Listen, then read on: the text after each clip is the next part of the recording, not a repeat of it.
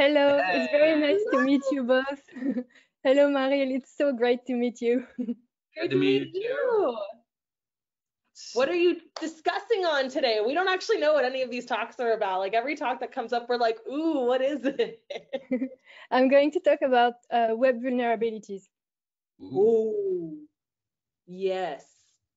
The number one cloud attacks, the number one attack service besides cloud that like no one understands.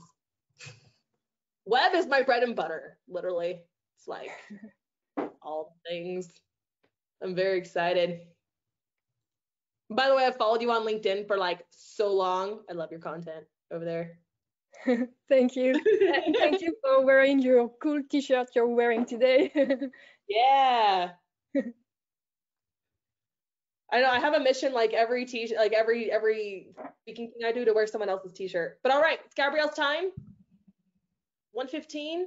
She's gonna take it away with some web vulnerabilities. Good luck. You got it. Thank you very much.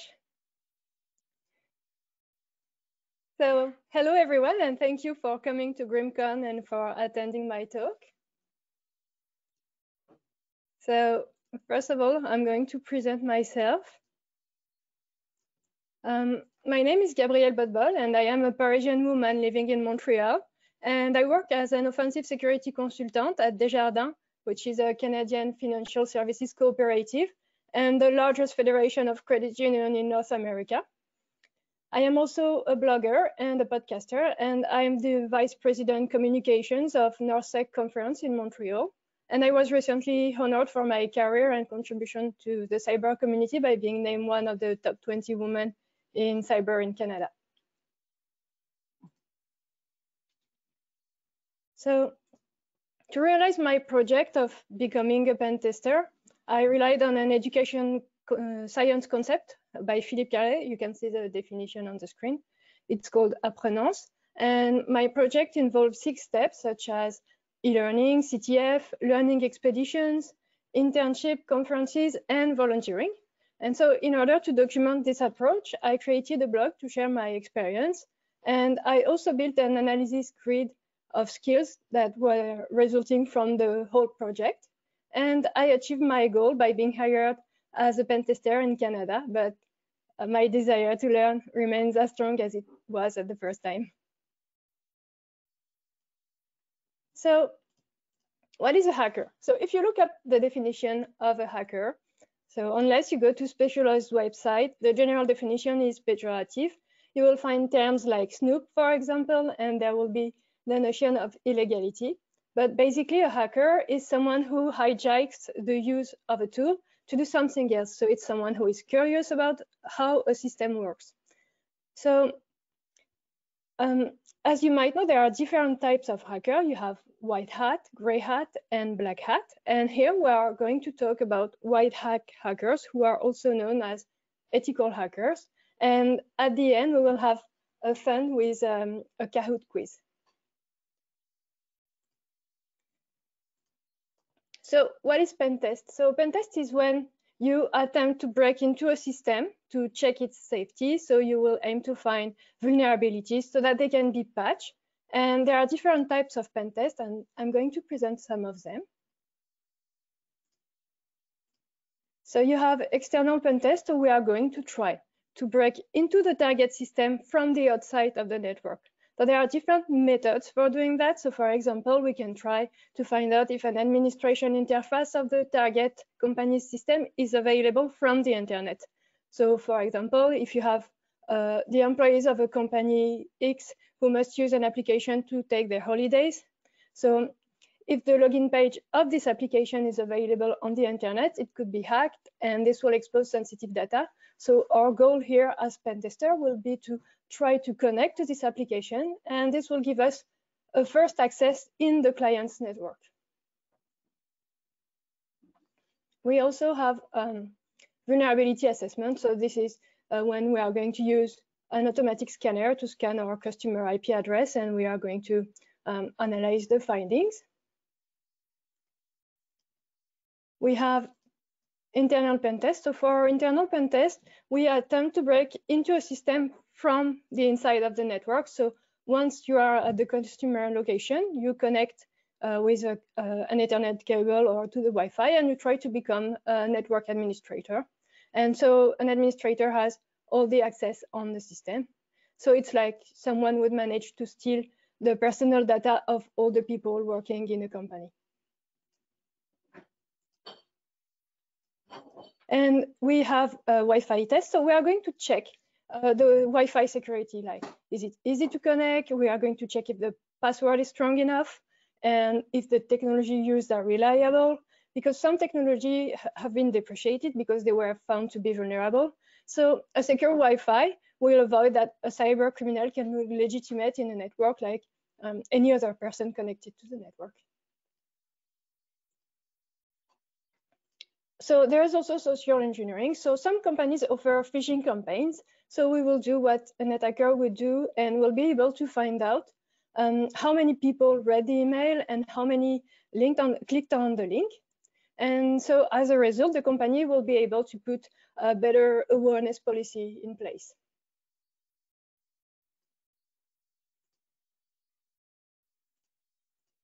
So for physical intrusion, we are going to try to break into a building. So we can either make scenarios to try to manipulate people to let us in, or break in at night, for example. And we will have a target to reach in the building. And if you want an example, I made an article on my blog named codename 2300 about one experience I had of a physical pen test. I will share the links on Discord afterwards if you need them. So for denial of service attack, so different attacks can lead to denial of service. And denial of service happens when too many people try to access an application or a service at the same time. So the application becomes unavailable. So we will test them to evaluate the resistance of the system to denial of service. So for a red team, the goal will be to mainly check the ability of the company to detect attacks rather than focusing on finding a lot of vulnerabilities. And so also we can test applications, so for example, web applications, and we are trying to access sensitive data to become an administrator, and we will use the most common black hat attacks to do this. So for instance, we have SQL injection, so it's an attack that allows to get information from the database, and the database contains all the information needed to run an application. But I will explain this more precisely later. So now that we have seen the different types of pen test, I'm going to explain the steps of a pen test. So there are different phases in a pen test, because when we test, we do not go straight to the attack phase. We need to plan it with the customer, we need to define the scope and take care of the legal matters. So this is the planning phase. And then we gather information about the target, how does it work, what are the used technologies, and this is the discovery phase. And after we attack it, we take many notes in the process and we gather proof. So this is the attack phase. And finally, we produce a report with explanation on how to reproduce the flow and how to correct it. So to go deeper, I can share with you what a typical day as a pen tester look like. So first, I'm going to open my mailbox and send an email to the customer whose system I'm testing. And sometimes we have calls to prepare a new project. And we also have meetings with the team to talk about our projects and how to be more efficient in our work. But most of the time, we test or we write reports. So you learn something new every day, because every day you see different technologies. But and this is what I really like, because I really like learning from my peers or discovering new technologies and trying new things on these new technologies.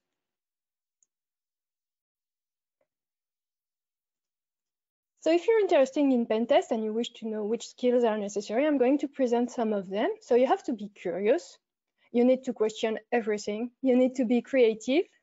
You have to be persistent, because sometimes things will not work right away, so you have to try something else. You have to be very organized, and you need to love learning and sharing. So share your knowledge with people, ask them about what they know, because it's always good to learn new things. And something that was really helpful for me when I was looking for an opportunity as a pen tester is my blog, because this is like a real portfolio of who I am and what I do and I know.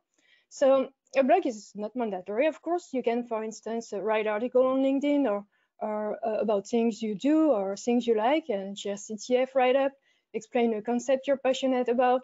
So it can take many different forms. And what is good also is to go in the wild, meet people from the community, get involved in the community and go to conferences, talk to speakers or attendees, and create an association with your friend, for example. So there are many different examples of things you can do. So now we are going to dive into practice with the example of web pen testing. So as you know, web pen testing is a type of pen test, and now every organization or business has a website, but those websites can be a nest of vulnerabilities. So in order to keep people safe, you can help them by testing their website. And so in this example, I'm going to explain some web vulnerabilities, present some tools, and talk about what I have seen in real context.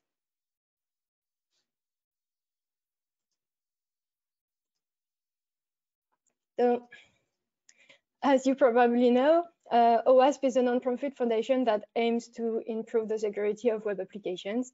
And they have a top 10 of the most found vulnerabilities that you can see on the screen here. And so we will talk later in details about the first one, specifically SQL injection and directory traversal, and the seventh one. And I chose to demonstrate those because they are very visual.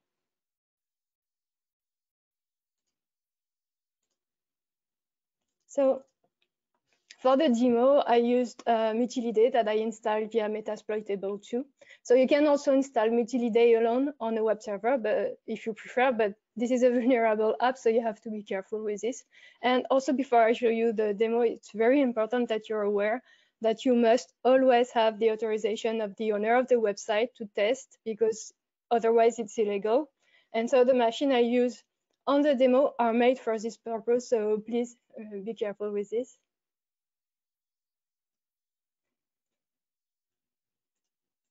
And so in the video demo, I will show you the vulnerabilities and tools displayed on the screen. But first, I want to provide briefly some explanation on those so that you can completely understand what you will see in the video.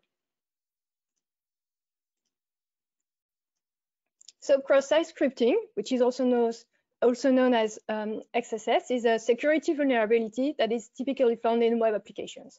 So it's a type of injection which can allow an attacker to execute malicious scripts and have it execute on a victim's machine. So with XSS, you can try to steal the admin cookie, get complete control over a browser, or exploit a vulnerable plugin, or perform keylogging. So that would mean that you are able to record every input made on a keyboard. So you have three main types of XSS. You have stored XSS. So this is when you are able to store your XSS payload on the database of the target. And this way, the payload will be working for every user who would access the page. So for instance, if you have a page on a web forum, you are able to leave a message that will be stored on the database further to see. So if your payload is interpreted, it will be stored in the database as well and will be executed every time someone will look at this page. So you also have reflected cross-site scripting. So this is when the vulnerability only works on the client side. So the attacker will need to trick a victim into clicking a URL to execute the payload. And DOM-based XSS. So document object model is a programming interface for HTML and XML document. And it represents the page so that programs can change the document structure, style, and content. So a DOM-based XSS will happen when the application writes data to the document object model without properly sanitize the input.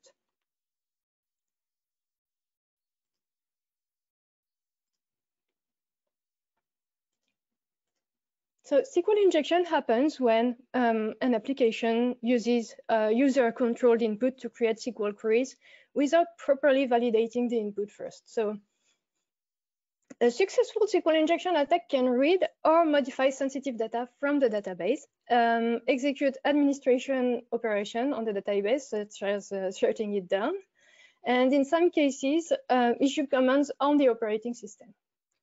So we have three types of SQL injection. We have inbound, so this is when the data extracted with the injection is presented directly in the application web page.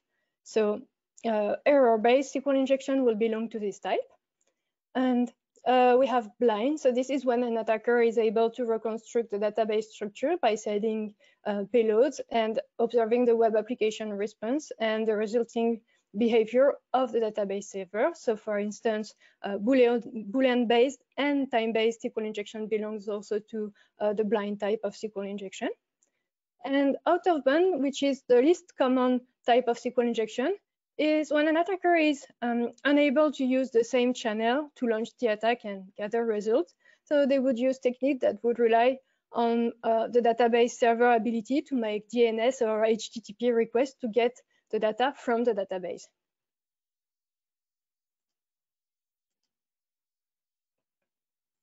So directory traversal is a vulnerability that allows an attacker to read arbitrary files on the server that is running on an application.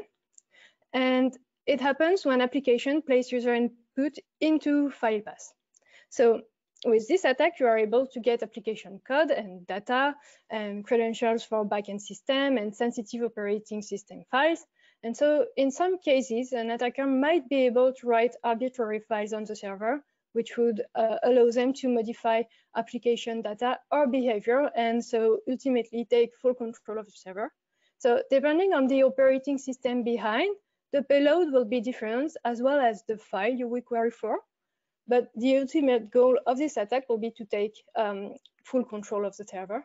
And the most famous payload is the one you see on the screen, which is going to work on a Linux server.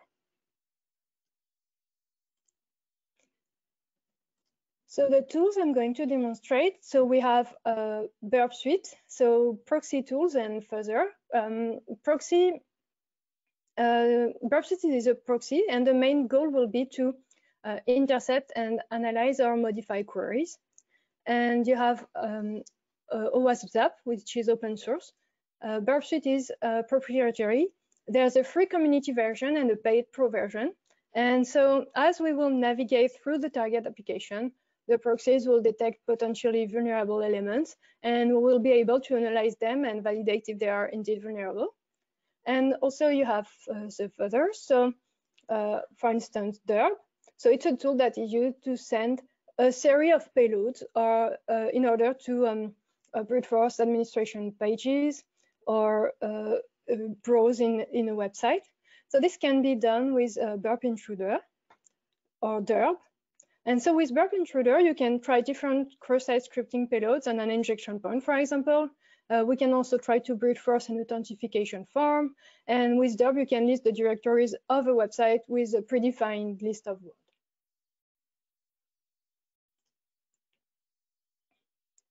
So this is time for the video demo. So I'm gonna start it, but I need to put it in full screen.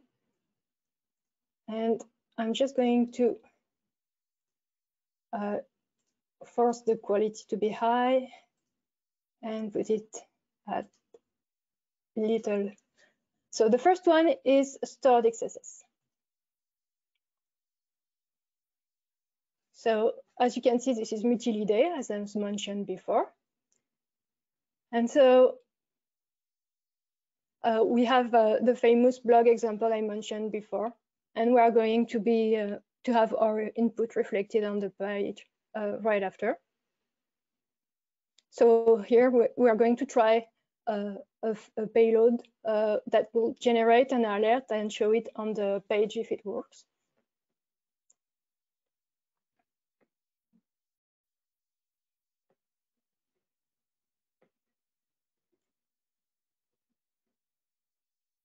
And so it worked. So what we can do now is check the code source to see how it looks like.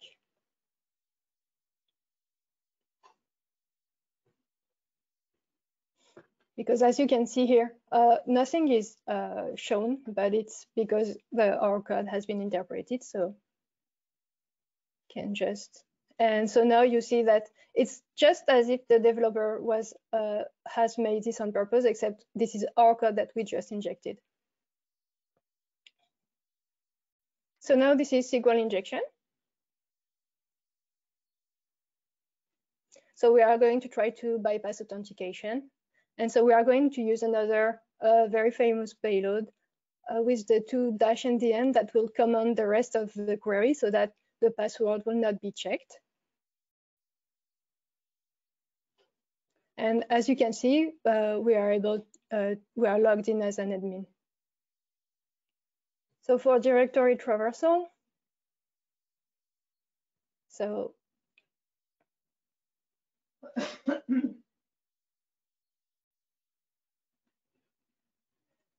as you can see, the URL takes a parameter, and so we can try to see what we can do if we inject some payloads here. So we are going to inject the payload you actually saw before, and we are able to see. So this is like a list of the users on the system. This is not a password, so to speak, but it's still sensitive. And now for burp suite. So I'm going to put the intercept on and click anywhere. And then, so you can see that everything is, you can see the query, what it looks like, and you have a cookie and everything, so you can modify it and send it, and you can just drop it. Depends on what you want to do. And now about derp, sorry. So we are going to try to, with a word list, you can find many word lists online. And so every time we have a code 200, it means that the page are available. And so we have the index page, which is okay, but we'll also have a PHP myadmin page, and this should not be visible because it's like a way so the developer will use this to change things on the application. And so I really recommend to explore Kali Linux because this is a Linux version specifically made for pen testing. And so you not only have web pen testing tools, you also have more general pen testing tools. Okay, I'm just gonna put this again and exit full screen because I like it better like this. Okay, so now we are going to see how we can write a pen test report. So the executive summary is the part where you need to explain for the executive of a company who will read the report. So it has to be high-level explanations with no technical details. And so it contains a global posture that will explain why the findings and attack combination could impact the company. And the vulnerability report will have all the elements you see on the screen. So you can also use specifically the vulnerability report part for a bug bounty report if you're a bug hunter. And the severity, you have to put the severity in one word. So usually it's low, medium, high, or critical. The CVSS score, or if you prefer, OWASP risk rating score. The detail of the affected item. So for instance, if you have found cross-site scripting, this would be the spot where to put the link, for instance, to the injection point. So after this, you have to give a detailed description with technical details this time on how the flow can be reproduced and an explanation on how to correct it. And finally, you can put the evidence. So you have to put the evidence with, like, for instance, a request or response of the exploitation you were able to conduct. So there's also an article I made on how to write a pen test report on my blog. I can share the link afterwards with you. So how about what I've seen in real context? So I have seen a lot of cross-site scripting. So once I had to test this website that was globally very well implemented, but there was this feature of file upload in which it was designed to be able to download HTML file. So I built an empty HTML file and I just added the cross-site scripting payload I showed earlier in the video, and that worked. Also, I have seen some SQL injections. So for example, once the tool we usually use to dump the database, which is called SQL map, was not able to find the injection. So I could not dump the database, but automatically, I mean, but we found a SQL function that could show the last request made to the database. And this was a Boolean-based SQL injection. So we had to check every char one by one to find the request. And so we made a script that ran all night long, and we only got part of the request because the request was 1,000 chars long, but it was still very fun to do. Also, I have seen strange behaviors in application, like, for example, I had to test this website, but when the session was expiring, it would redirect me to a connected session of the administration tool of the website. So it was very surprising. And finally, what I often see also is the lack of clickjacking protection. So what I like to do when testing multiple websites for the same company is to try to show all the websites in the same page in multiple iframes and see which one will be visible or not. Okay, so now it's going to be time for the Kahoot quiz. So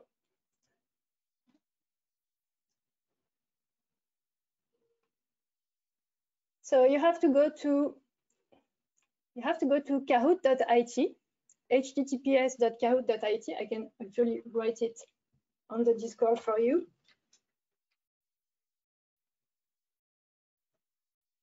And you will see a game pin.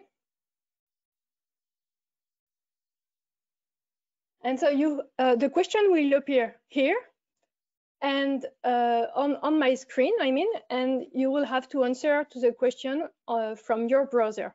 So I'm going to wait a few minutes for you to be able to join.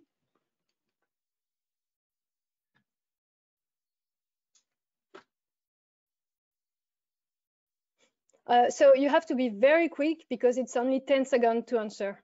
So don't panic, but try to answer. It's okay if it's not the right answer. We're here to learn.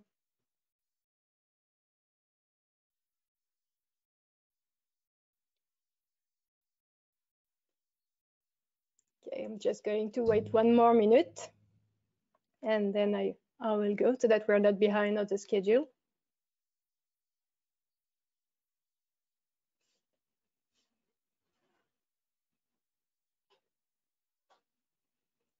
Okay, let's go.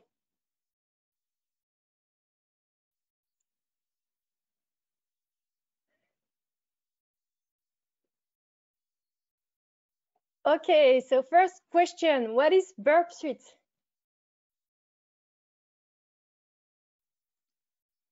I'm just gonna.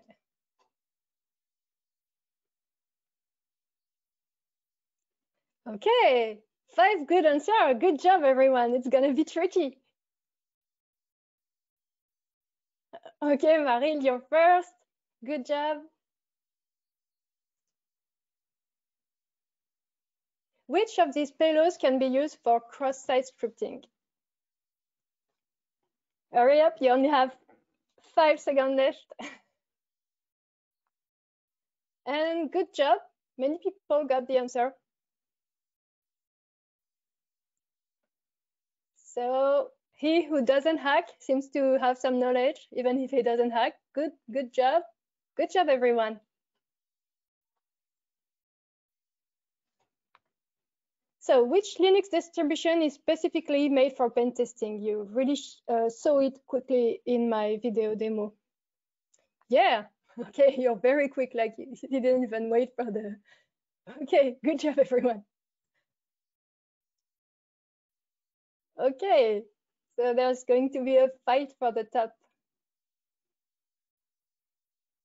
True or false? If an application is vulnerable to directory traversal, you will always be able to access /etc/passwd.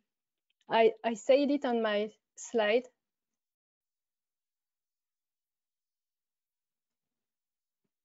Yeah, good job. So this is a payload for a Linux server, this one. Okay, so Tyro just got on the top, and good job, everyone. Keep going. How many different main type of cross-site scripting are there? Are there 10, 3, 4, or 2? So it's main types. Yes. Good job. Okay, it's a little fight for the top, but it's still fun. So I'm able to extract data by generating error with SQL injection. Which type of SQL injection is this? Is it in-band, blind, out-of-band, or in a rock band? Yeah, good job. Okay, some of you did not have time to answer. It's very, very quick. So the first vulnerability of OWASP top 10 is, so I hope you remember the slide. I was quite quick. Yeah, good job. Okay, so Tyro is still on the top, but good job everyone, because everyone is answering questions, so that's cool. So the phases in pentest in order are, so I actually spend more time on this. So yeah, good job, everyone got it.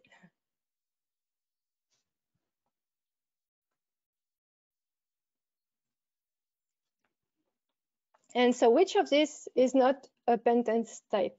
Is it Wi-Fi, internal, external, or blue team? Yeah, I'm amazed, everyone has it.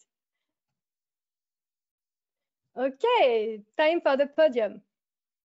So congratulations, Eiki, for the third place. He who doesn't hack is the second place. And the winner is Tyro. Okay, good job, everyone. And thanks for taking part in this quiz. I hope you had fun. I always have fun watching you. So now I'm going to briefly show you some resources. So these are the resources about the vulnerabilities on OWASP I mentioned, so XSS, SQL injection, and path traversal. And also, when one wants to learn pentest, it's very important to practice, and you can find a lot of very interesting resources. So it can be either directly online or by creating your own lab, like the one I show on my video. So for instance, you can start practicing with Try Hack Me, which is very good if you have no prior experience. And when you feel comfortable enough, you can switch to Hack the Box. And I also made an article on how to get started with pen testing, so I will send it afterwards on the Discord channel. And so before taking some question, I would like to take some time to thank Johnny Xmas for coaching me for this talk. It was very nice to meet you. And that's it. I'm ready for questions if you have any.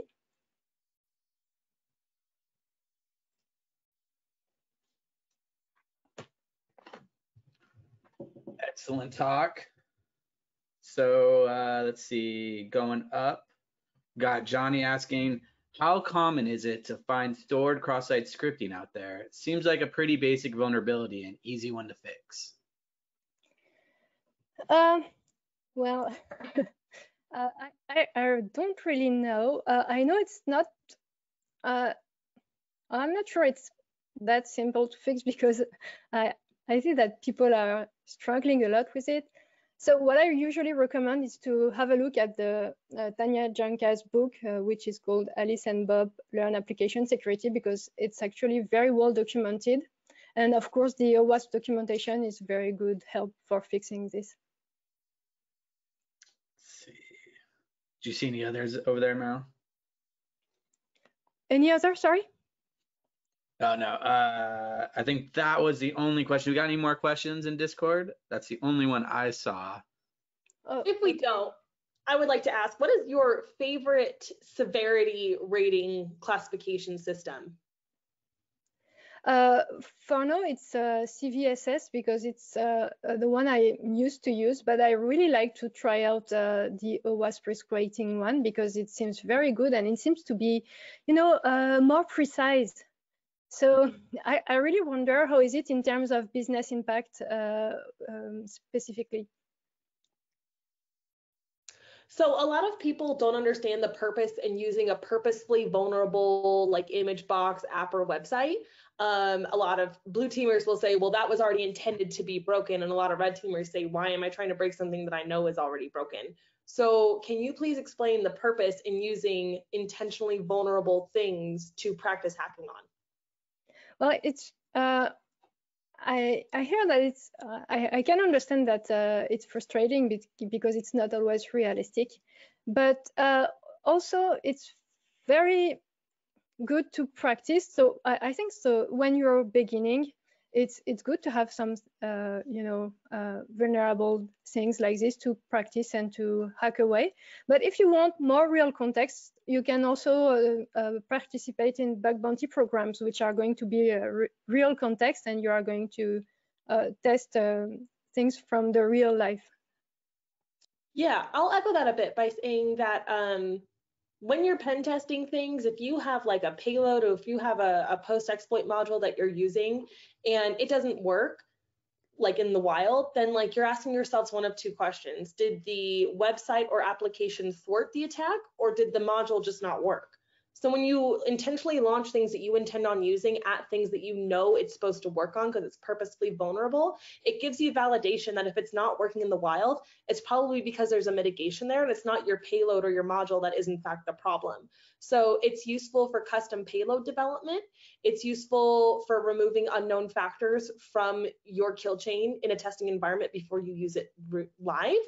And it's also useful because if you can obtain a copy of an image or like that's not intentionally vulnerable, but a copy of a box image that you plan on testing, you can develop better payloads for that thing because you've got samples of the EDR and other solutions and mitigations that might be on it to give you practice getting around those things. So yeah, those are really the purpose that those things serves. If anyone ever gives you any pushback, that's why you should do it. Yeah, that's Jason, a very good point.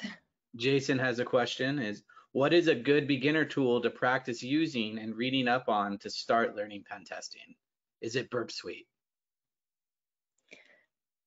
Burp Suite is very good for this because you really get to see how a request is formed and the impact of when you modify a request, what the result you get. So yeah, I would say Burp Suite is really nice. Or else if you don't want to pay for the pro version, you have the free community version, or you can try OWASP Zap as well, which is very good as well, and it's free. Yeah, and Burp has an academy called Portswigger Academy, which is very similar to what you find at Try Hack Me, where they will actually teach you in lab version and then let you try it live with their tool. So if you want to get started with web app pen testing, Burp is great. I think it depends on the type of pen testing you want to do. If you want to get started with wireless, if you want to get started with network pivot, if you want to get started with C2, if you want to get started with web app, those are all going to be different tools. Like people who are like, oh, I'm a web app pen tester and I use Cobalt Strike. I'm like, well, Cobalt Strike isn't really a web app tool. So, the tools that you want to get started with kind of depend on the type of pen testing that you want to get started doing. All right, so we're coming up on time. I see Vivek is already in the channel. Excellent. Gabrielle, you do have a request to please drop your blog links into Discord so people can go read up on the things that you've mentioned. Thank you so much for calling such great attention to web app pen testing. I should see none of these basic vulnerabilities in any of your web apps now that you guys have seen this talk, I hope. All I can say is, look, I beat Meryl in the questionnaire. And You did. God, I meant to hit yellow. I was like, right now, I was like, dang it. And then once you lose one question, you're screwed. There's no way you're coming back from that. Stupid. Well, thank you for having me and have a great rest of the day. You too. Awesome talk. Bye. Thank you.